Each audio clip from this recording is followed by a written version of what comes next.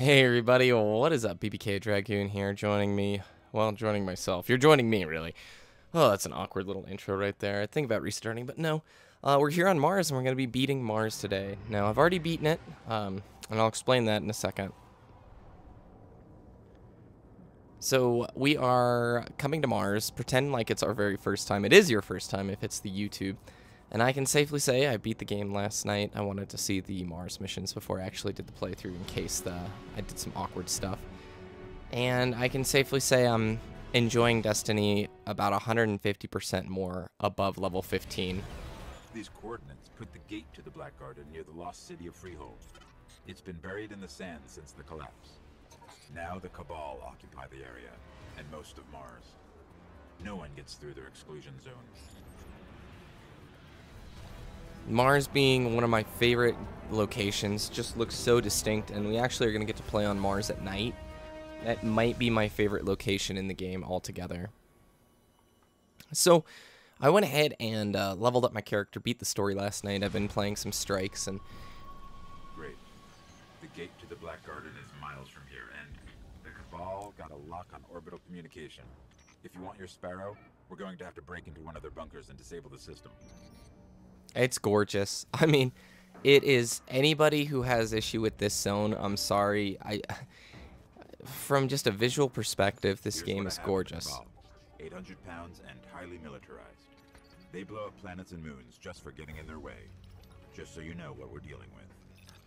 I like how, too, we spawn in this mission respawning limited already, so you can see things are a little bit edgy. Now, if you're just following along on this playthrough and you're curious to know, well, I need to grind if I'm going to be playing through Destiny. Inside. My advice, we avoid engagement until we understand it better. And the answer is yes, there are going to be periods of time where you're going to need to gain a level or two before you continue on to the next planet. But I'm going to let you know that's actually, like, my favorite part of Destiny has been doing that. Doing strikes, doing patrols. Scanning for something linked to their orbital grids. Going back and replaying story missions over again. That's where things have been shining through for me. Whoa, got stuck there. That one. And we'll put our ghost in here. So I'll try to not give any spoilers away as we continue forward and try and pretend like it's our first time. I don't need an access key. Doesn't look complicated. Oh. I think I initiated a failsafe. I'm a big fan of the Mars location. Everything here I really like. Hello.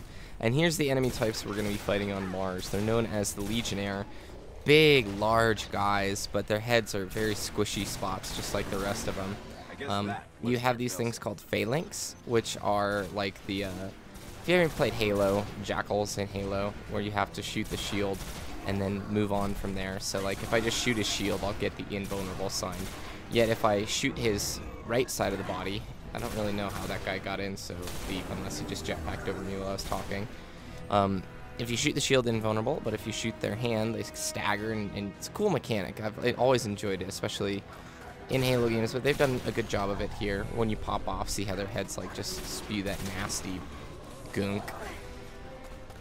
Now, when I first showed up here, I was level 14, and I'm almost level 19, so you're going to see a different pace at which you're beating these guys. And first time through, yeah, it was a lot harder. I'm going to let you guys know, doing the Mars Zone solo without really leveling up that much or grinding, it was a challenge, man.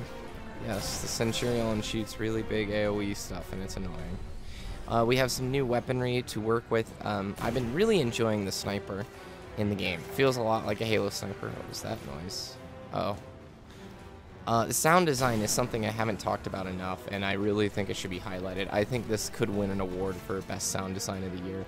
The overall, like, the ambient noise that it sets up is great, but the weapon noise and just... If you have a pair of surround headsets, I'm using Astro A40s, and they're quite a bit old, you know, they're going on like 5 years old at this point, but it's just superb. Superb. The noises, the things that surround you. There's a lot that it does good, and I'm enjoying it more and more. You know, I feel like around midway through the moon, I was sort of whining because it felt just more beta-y. Doesn't mean there's not shortcomings. The story itself is fairly short. Sparrow is accessible. No, we'll ditch Let's that. head toward the gate. Okay, so now we can use our Sparrow. Increase the road. Yeah, we'll just do that. That's fine. So we can hop on our good old Sparrow. I love the way the zone looks. Love it, love it, love it. Just this. Oh. Well, look for yourself. After Venus, things were looking up. War with the Vexier. Maybe they know something about the gate. There's a few outposts nearby. Let's check them out. Been playing Want to get strikes. in the middle of this? That's your call. No, thank you. I do not want to get in the middle of this. The Moon Strike is my favorite by far because I think it shows the most potential in terms of boss encounters. The other strikes are very similar to Devil's Lair. They usually have... Well, the bosses... An outpost should be up ahead. I can dig into the systems and see what I can find about the gate. I bet you can. The bosses are pretty similar, except for the boss on the moon is really challenging. You have to really use sort of some dynamic teamwork and work together to get things done. Oh my gosh. Woo! But like it's hot. So we're just gonna hop over here. Burn our ammo while we can.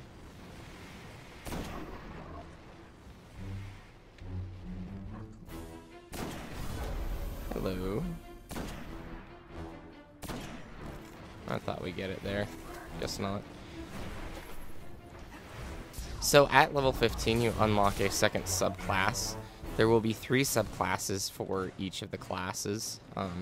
Subclass is basically the route or skill tree you want to take yourself down. If you're familiar with WoW, you will know class specs. Every class in WoW has 3 to 4 specs, mainly 3. Unless you're something crazy like a druid, in which you can sort of mix and match and do some weird things. And it just gives you different abilities and allows you to play the class in different ways. So if we come in here, I'm going to have to upgrade something. I'm a Void Walker. There's the Sun Singer, which are basically sun. This is more using that purple void time and space stuff. So upgrades glide to improve initial boost speed. Great. Let's do it. Ooh. Big boost. I like that. That was fun. So that's going to drop some people. Don't want to get hit with the ship blast. Now, from a content perspective, I'm just going to let you guys know I'm I'm okay with the length of the campaign. I'm okay with the length of it. What I'm not okay is the way they wrap it up. I won't give any spoilers to that because you're going to see it. But this feels like an appetizer rather than a launch, and that's fine, but, you know, this is really a prologue. Now, we did see with the beta that Bungie has the power to be able to turn things on and off. That Centurion's getting really annoying when I'm trying to poke that corner. They do have the ability to turn things on and off, like the zone of the moon. So my hope is that there's more content on disc than what we've seen so far, and that's going to be enabled in the coming weeks as we get the special events. Now right now there's a multiplayer special event going on. That was quick. Oh my gosh. I think that's the boss of this little fight. Right near the gate. Yeah, it Let's is. hope this key works.